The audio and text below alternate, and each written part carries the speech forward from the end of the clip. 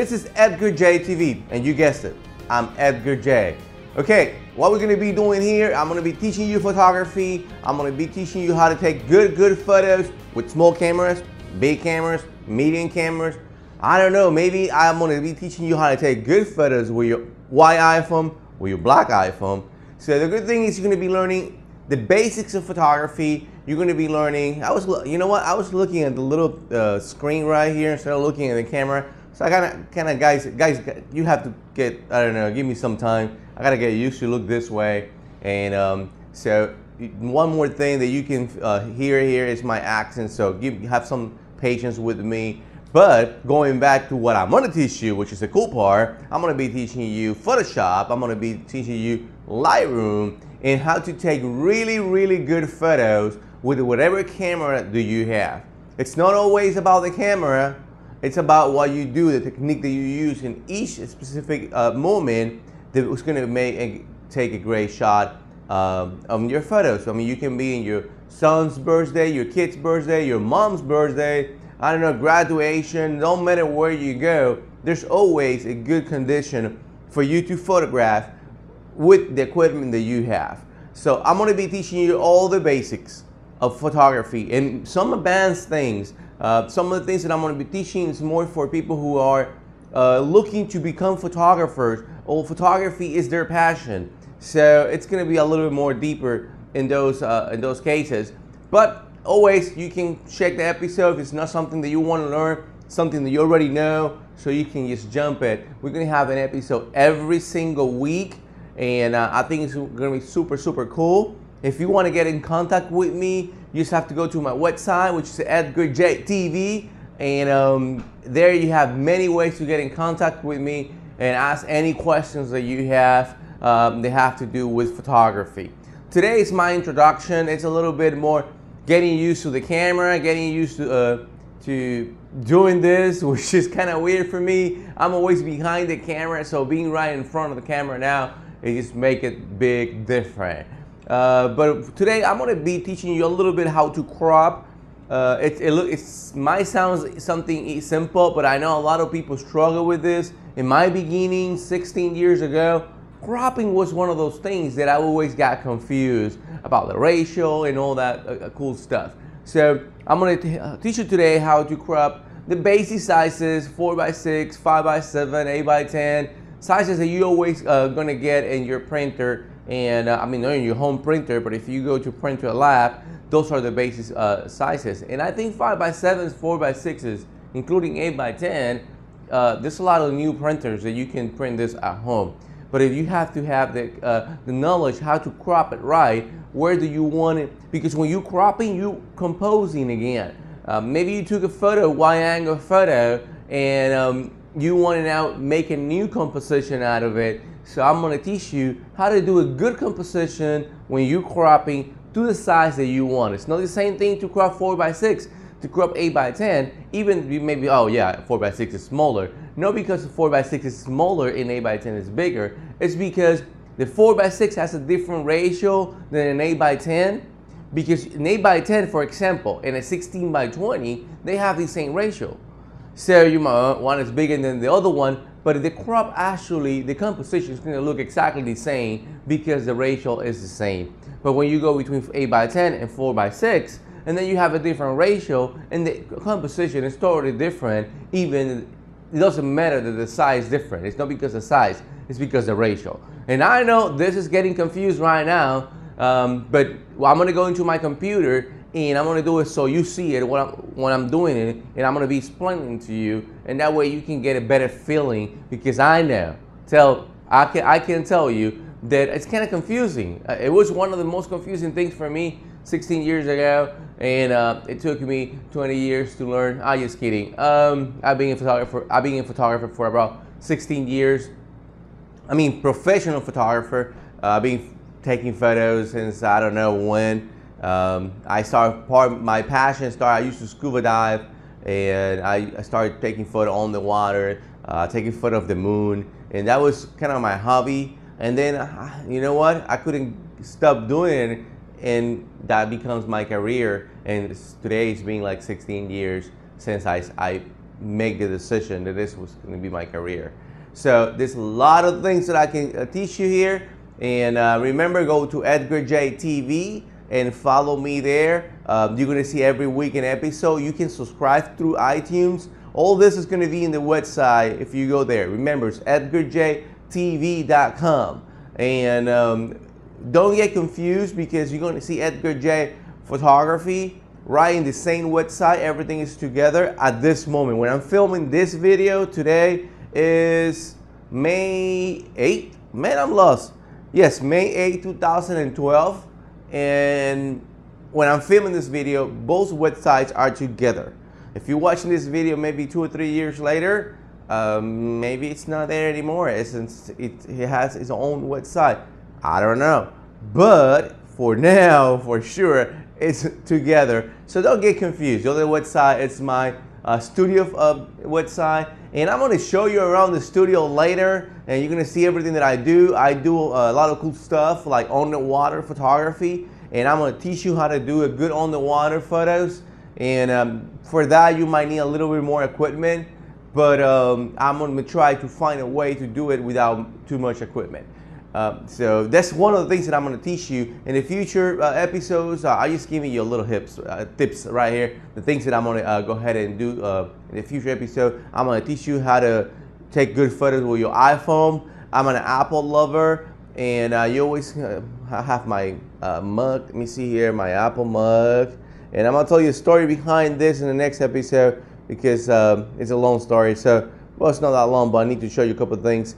And so I always carry my Apple mug, and because I love my coffee. So see you. I'm gonna go to the computer now, and we're gonna keep working there, and I'm gonna show you how to crop and the ratio and the composition and all that cool stuff. And I know it's gonna make your photos look a lot better from now on. Okay, guys, we back here. I'm in my computer right now, so I'm gonna go ahead and show you how to do the croppings. Whoops, where the image went. Okay, let's go ahead back here. Here we go. We got it back. He was trying to run away from the cropping. Okay, this image is an image that I took like a week ago, and I'm gonna teach you how to crop from here. There's things that I don't really like in the image, and anyway, this is the full frame. This is how it comes out of the camera. So this is the size that comes out of the camera. And I'm going to crop it for different sizes. There's different way to do this. If you go here, right here, to the crop tool, you click on the crop tool, you're going to get all this right over here. Right now it says 4:6, so I'm going to go ahead and hit here, clear. So now it's empty, okay? We got nothing here. And we can come right over here, set width is going to be 4 inches, and height is going to be 6 inches. And this is going to be cropped at 300 dpi. 300 dpi's, it's the resolution that you need if you're going to print. If this is going to be for online or to put it in your Facebook or something like that, this doesn't really matter. I'm going to teach you later how to bring down the quality of the image so you can put it on Facebook or on any website, and it's easier for you to upload or transfer or to email. But right now, you got here. Okay, that's how we put them here, 4:6, 300 dpi. Let's go ahead and hit clear here again, and if you see this button over here, you click on it, and then you have here presets. Some of these presets come with Photoshop, and some doesn't come with Photoshop. Some I made it myself. So let's go ahead and let's go ahead and make one. Well, this one I made. No, let's go ahead and make one for ourselves. One thing that I always do, and this is a size that I do a lot. It's not a regular size. It will be a 10 by 5. I'm sorry, by 4. 10 by 4, 300 dpi. Okay, so 10 by 4. If you see, give you a long image, and it's a size that I use a lot. I really like this size when I want to put like 3 little photos of faces. It's not that big, but it's beautiful to put it like in an office desk or something like that. It's pretty cool. So now that we have, I'm going to go ahead and click escape to get out of there. And now we got this new size, which is 10 by 4, 300 dpi. But because I do this size a lot, I want to save it. So I'm going to go right over here, click over here, click this little button right here, like a play button. Click on it, and it says new tool preset. So you just click on it, and you see now you have crop tool 10 inches times 4 inches. You click OK, and now it's going to appear right here in your list. So in the future, when you want to do this size, you just have to go there. For now, let's go ahead and go right over here and do it 4x6, which is the standard size of cropping and printing. Okay, so when you start cropping, you see by default it was a vertical photo, but I want this one to be horizontal in this case. So instead of deleting, clear everything here and start from scratch, what I do, you see this one right over here, like two arrows pointing a different way. If you click on it, it switched the 6 for the 4, and so now I have it how I want it, a horizontal. Okay, so right here you see, and Photoshop CS5. I don't know if Photoshop CS4 or older than that. If they do this, they give you the thirds, the rule of thirds, like I have it here. If you can turn it on, I don't remember, but I have the rule of thirds already always on right here. You see these lines. Come on, why this thing keep moving? These lines right here, they're gonna give me guidance where is the interesting points of the image, and I'm gonna show you that really quick. Actually, the rule says it's supposed to be right here, right over here, right here, and right over here. Those are the most important points in the photo. But in this case, I'm gonna have to play a little bit different. You see his face is gonna be kind of center, and which is okay too. Okay, you don't have to. You don't always have to be like this or like this. It will be pretty cool. Actually, look at this. I'm gonna put it right here, and you can do that. But you see, I'm losing a little bit of the stick over there, and I want the stick to be there. He's going back to the center anyway. So I'm gonna go right over here. Actually, I'm gonna do it over there. He's gonna be kind of center in this image. I want to bring it lower, but you see, I don't want to see the knee, and so I'm gonna go ahead and bring it in a little bit. So there we go. So we're gonna have to lose the stick. There's no other way. Okay. So now we have our 4x6. That's how we like it, and we're looking at a new composition of the image. So we click enter, and the computer's gonna go and crop it for us. Let me make it a little bit bigger so you can see better. And this is the new image after we crop. So the whole composition changed, and this is a 4x6 composition. So I'm gonna go ahead and go back, and so you can see the whole image. Pretty cool. And I'm gonna go here right and do an 8x10. And this is something that I want to show you because between 4x6 and 8x10 is it's a big difference in ratio. So let's go ahead again. You see we have a vertical. We don't want that. So I'm going to hit escape, and then I'm going to go back here. Remember, to the two arrows. We click it. They switch. And now we can do a horizontal. Look at this. This image is a lot more square.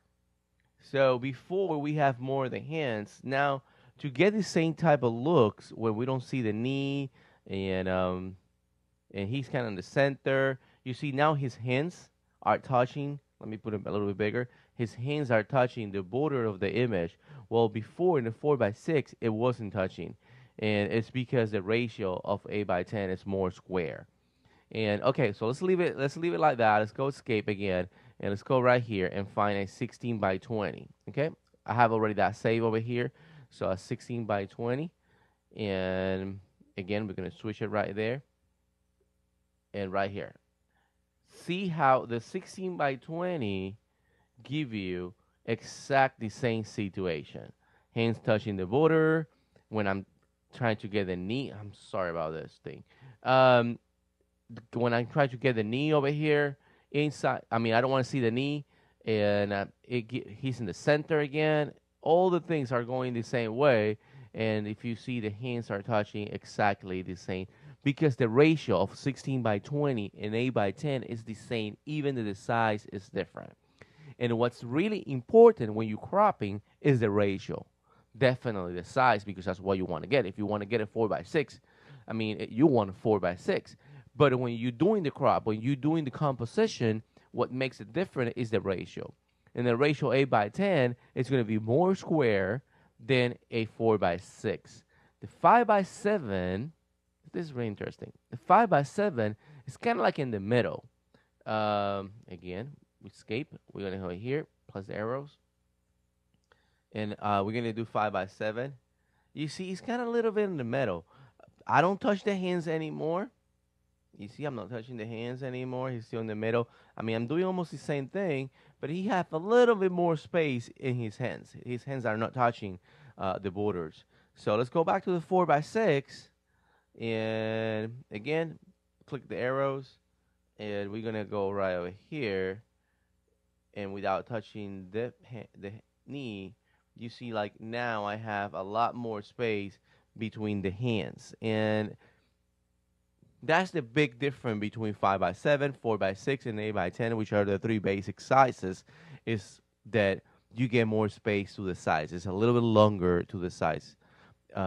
So that's how you crop, and then you just, again, press enter. I'm going to just press enter now. Here, you press enter, and you have your new image. This is a 4 by 6 crop, and you can crop from here. One thing, like if you're going to do wallets and 4 by 6s, exactly the same thing. Actually, when I'm cropping for my wallets, I never crop a 2.23. It's 2 times 3.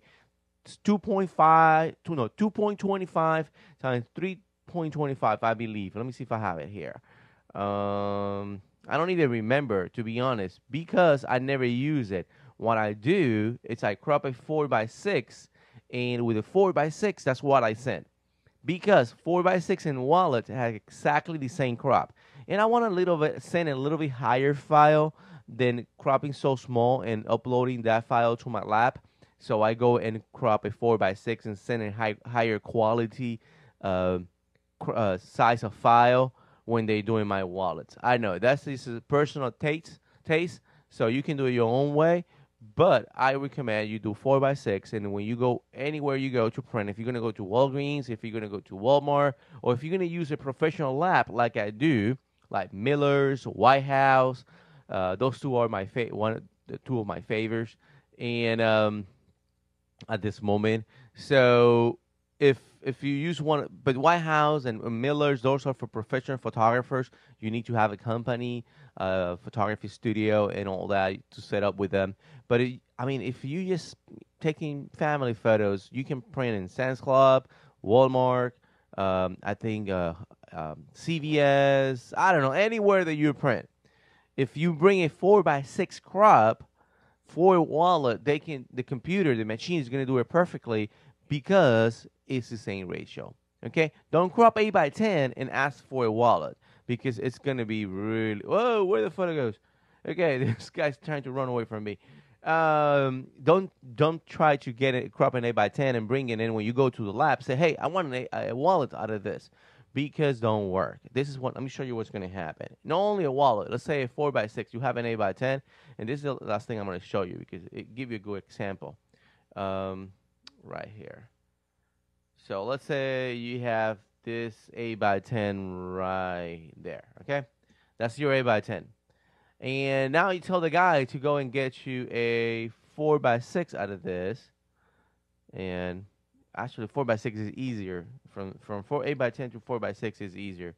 But when he trying to do right over here, he won't be able to get you a 4 by 6 looking like your 8 by 10. You see, now I'm cropping 4 by 6 inside that 8 by 10, and I have to cut the top and the bottom to make the 4 by 6 of the image.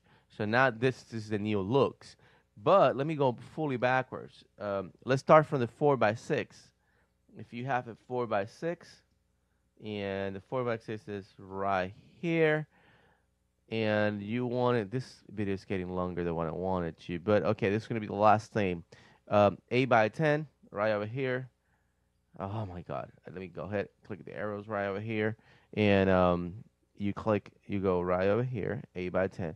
You see, now the 8 by 10 is cutting the size. The 4 by 6 is longer to the size. The 8 by 10 is longer to the top. when you switching between to the one to the other one. So this will be the new looks between the 8x10 and 4x6. So that's it for cropping. If you have any question, please go to edgarjtv.com. That's edgarjtv.com. And you will find show notes there where I buy my equipment and all that cool stuff. In every episode, this episode is edgarjtv/1. edgarjtv/1. I mean, if you listen to this episode 10 years, if you go to edgarjtv.com, you won't see this episode coming up right in front of you. So you just have to type www.edgarjtv.com/1.